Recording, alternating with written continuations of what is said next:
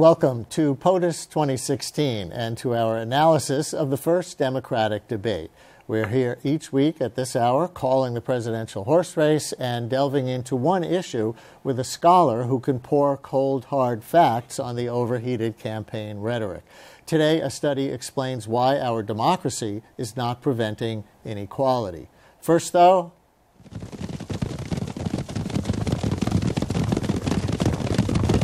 yes, the horse race. Hard to see which jockey is ahead there. So let's take a look at some post-debate numbers. The website predicted.org treats the candidates as corporations and invites the world to bid their share prices up and down.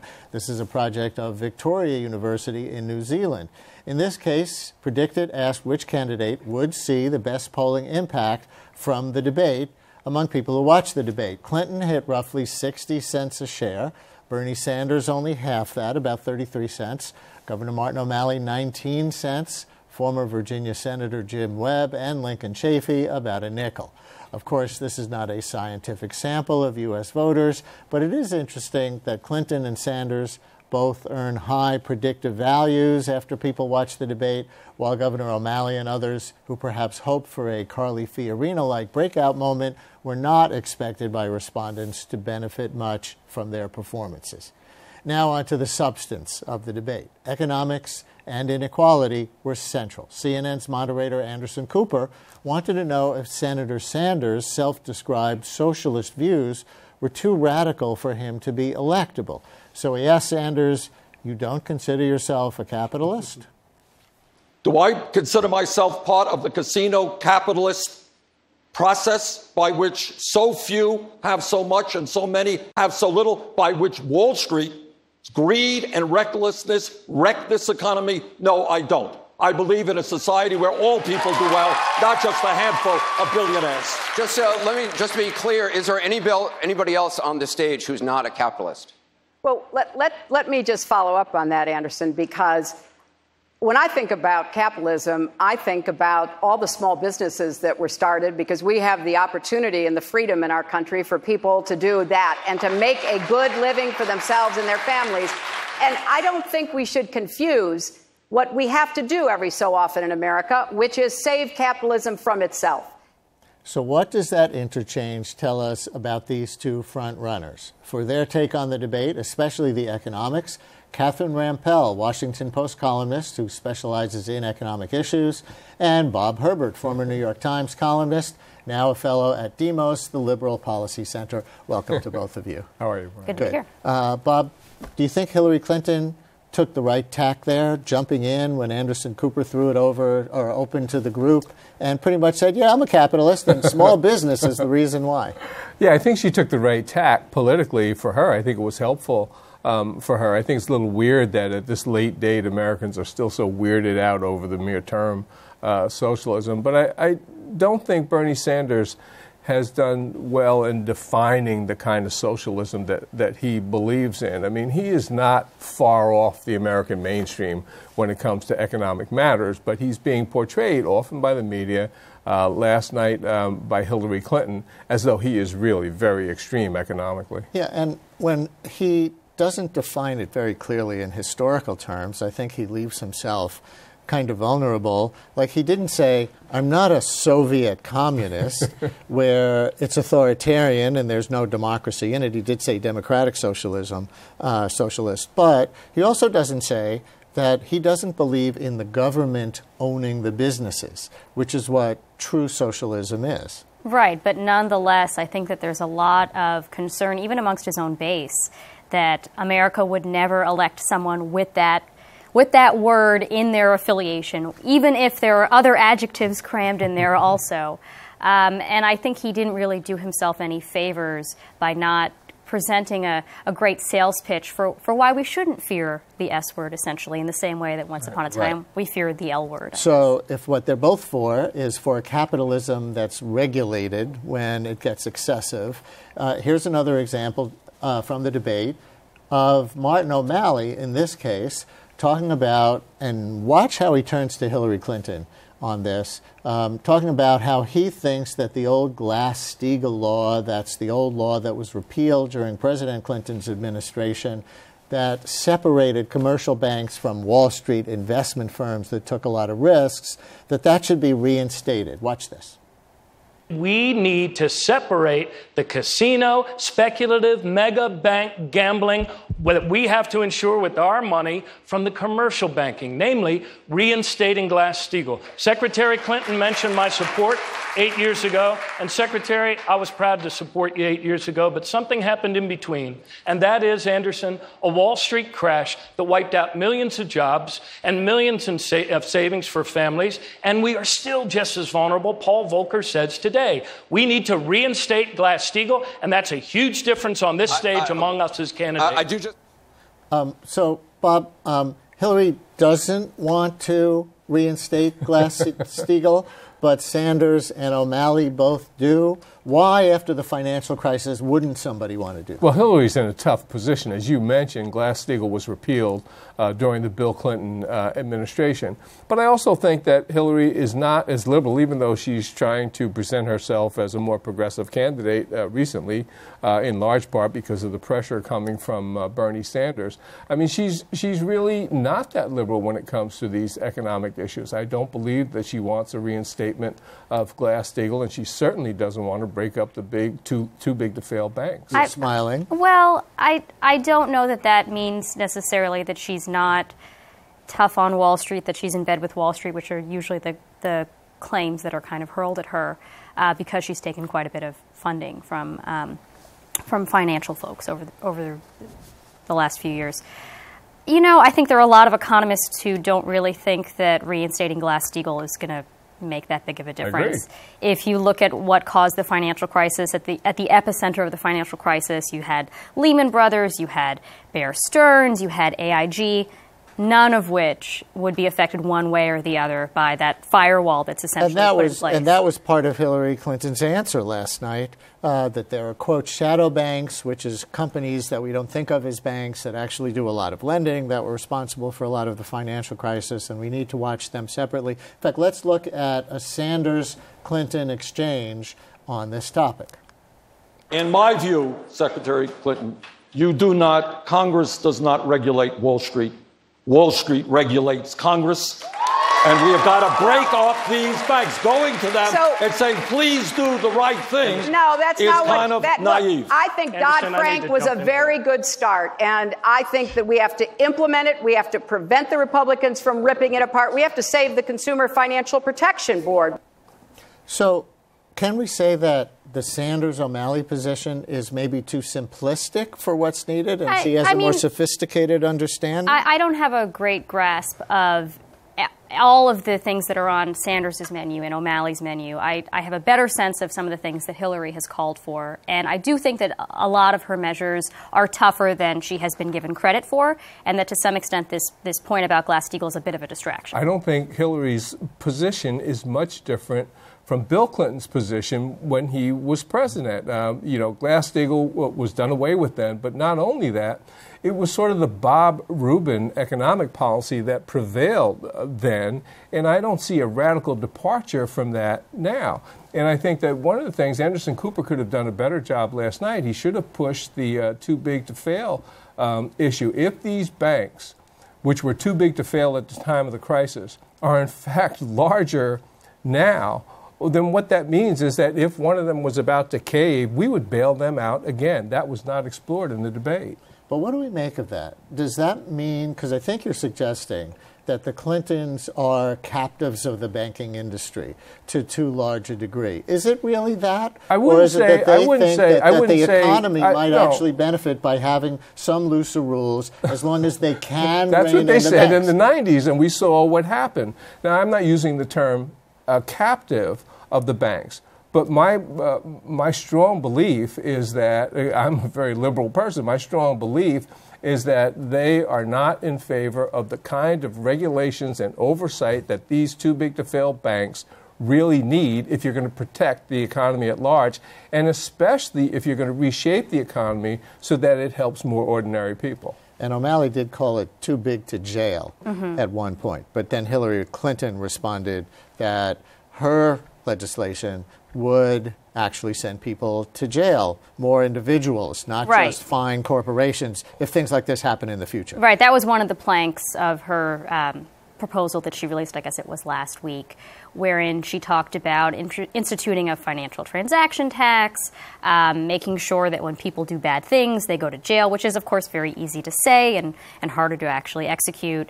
And she has also indicated that, we shouldn't have these sort of no-fault settlements, which is what we've had quite a few of since the financial crisis. All right, let's go on to paying for college. This is one of the biggest concerns in the country right now. And here is Bernie Sanders saying that all community college should be free, or all public colleges should be free. Is this pie in the sky? Watch this. A college degree today, Dana, is the equivalent of what a high school degree was 50 years ago. And what we said 50 years ago and 100 years ago is that every kid in this country should be able to get a high school education regardless of the income of their family. I think we have to say that is true for everybody going to college. I think we don't need a complicated system, which the secretary is talking about. Your income goes up, your income is down. If you're poor, you have to work, and so forth and so on. All right. Catherine, is it clear from what Sanders has laid out how he would pay for public college, and he didn't say community college, so it's 2-year or 4-year college, being free for the student?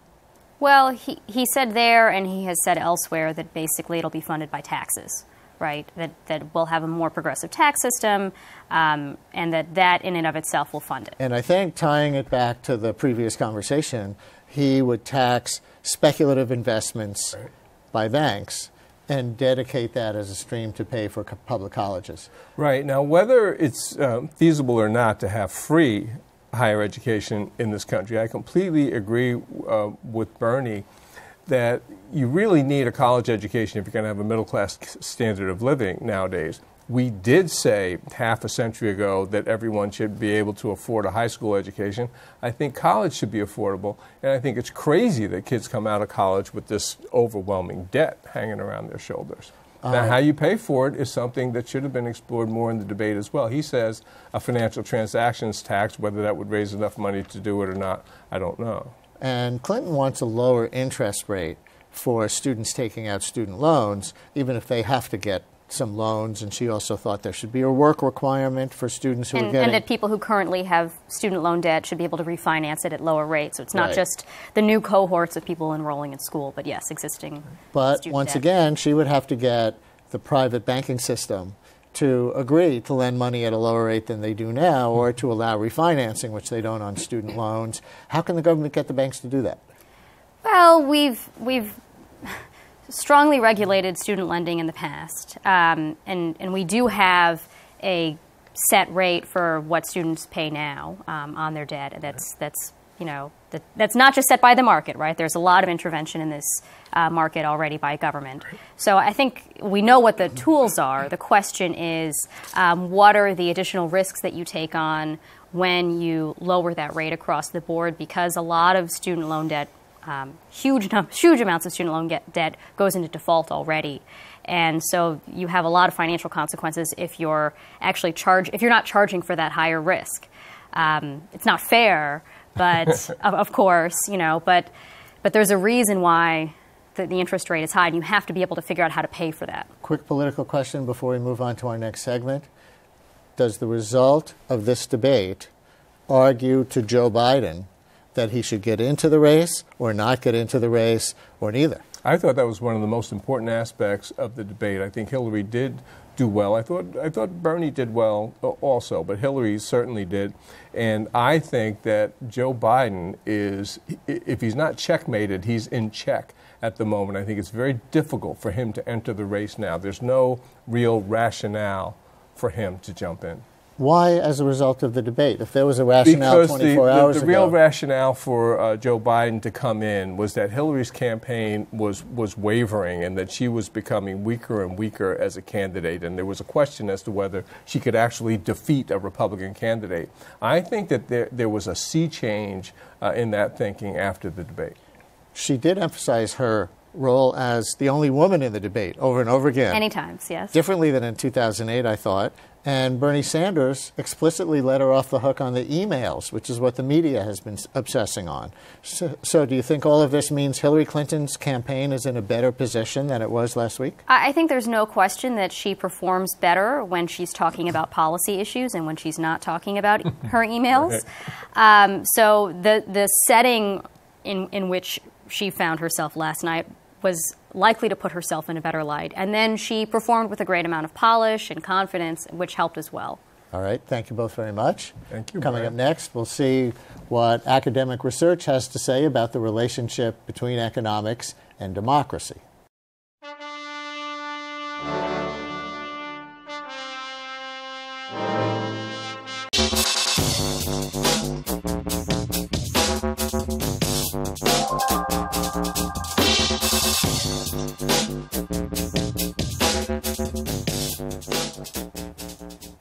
It's time for evidence-based politics. A new research paper suggests that the donations from the rich to not just the GOP but to the Democrats too, in and of themselves, present a challenge to equality.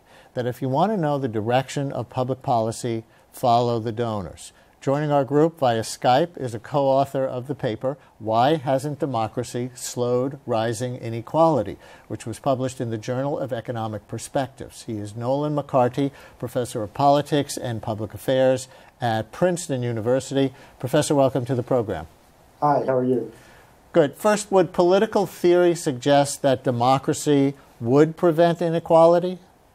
That's been an argument going back to Aristotle, that democracy is a cure for inequality. So it's found in Aristotle all the way through the works of modern political economists.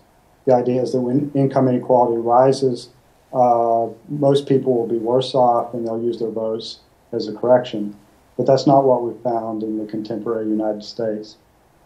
And you suggest 5 possible reasons for this. We'll go through a few. One of them is that the rich are able to use their wealth to influence policy more than in the past. And I want to put up a graph.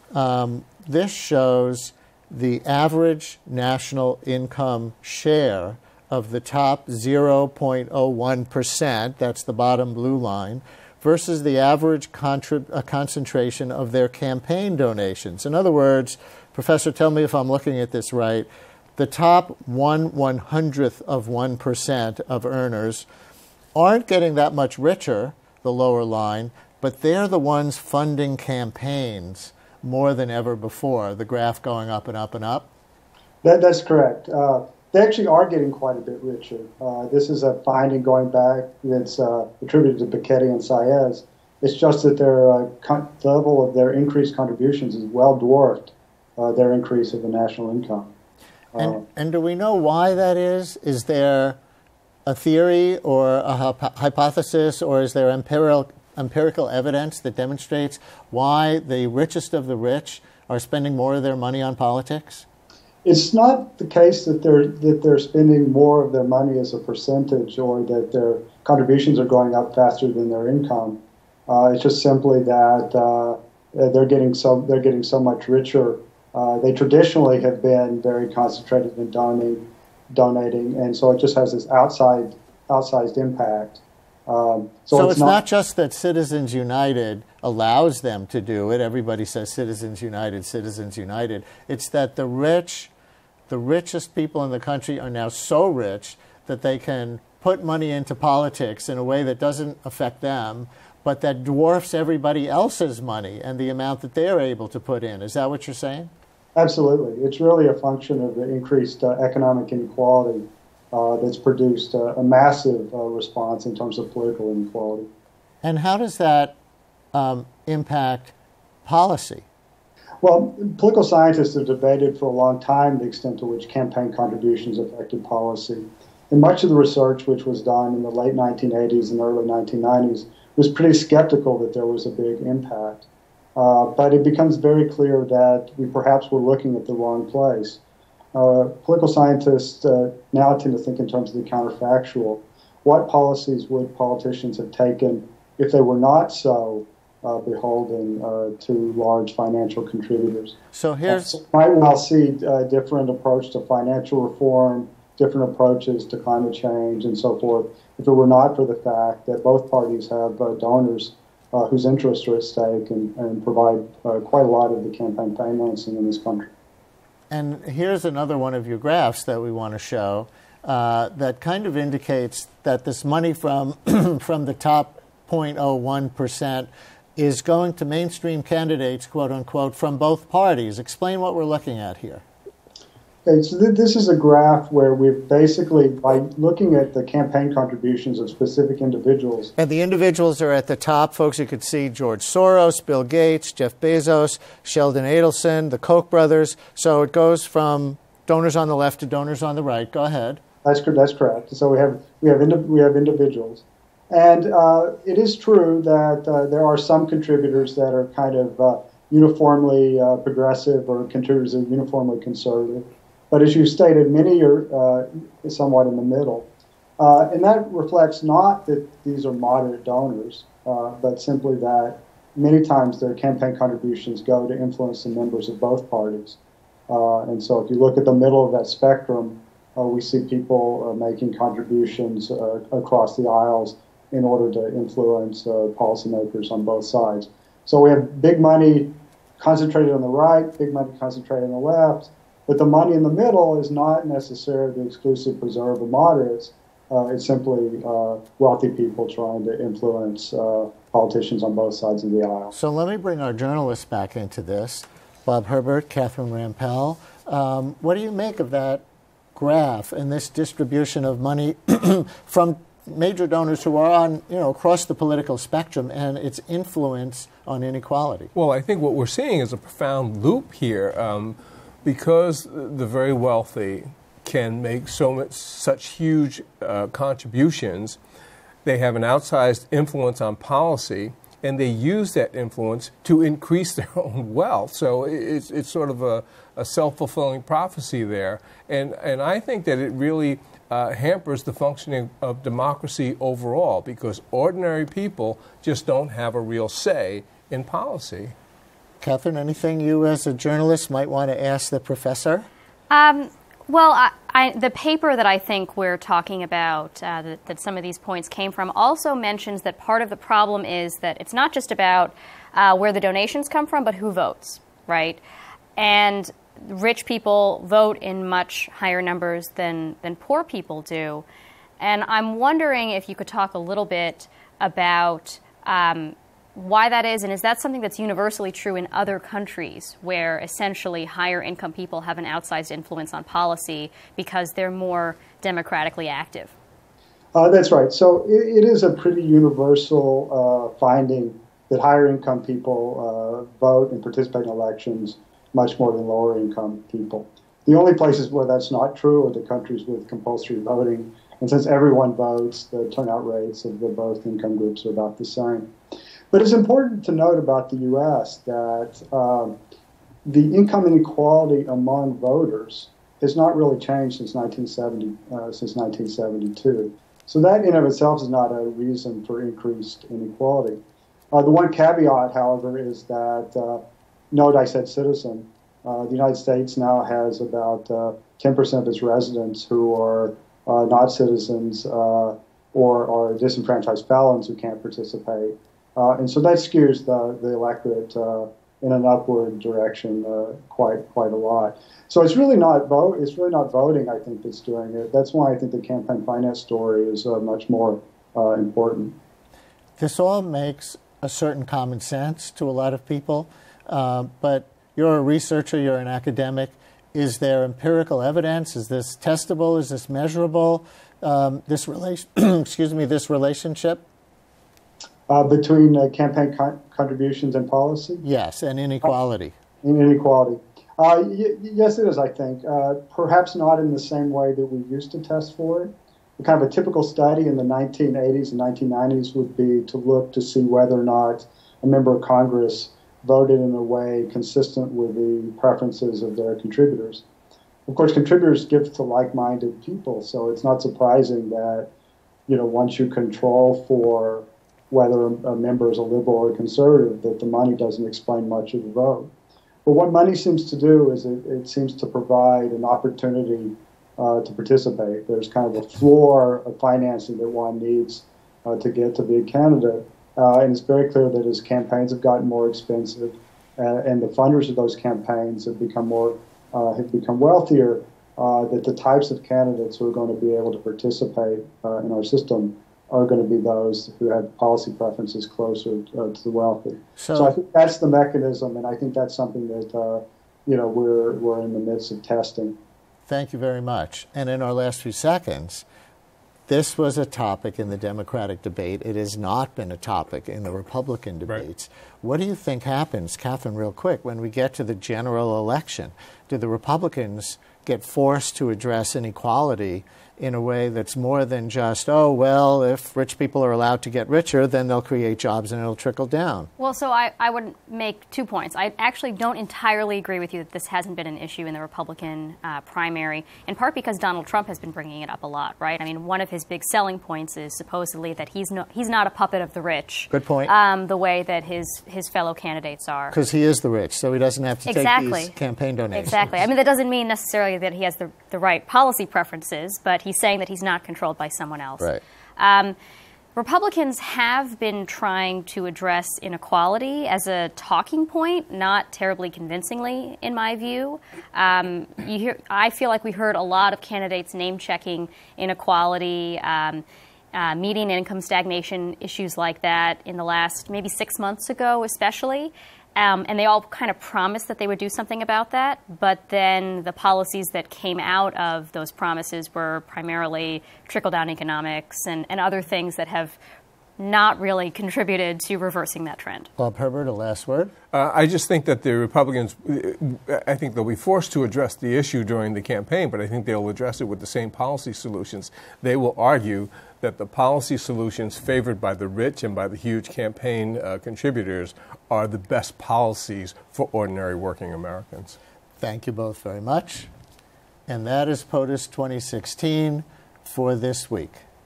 We are here each week at this hour calling the presidential horse race and confronting campaign rhetoric with research. I'm Brian Lehrer. Thanks for watching.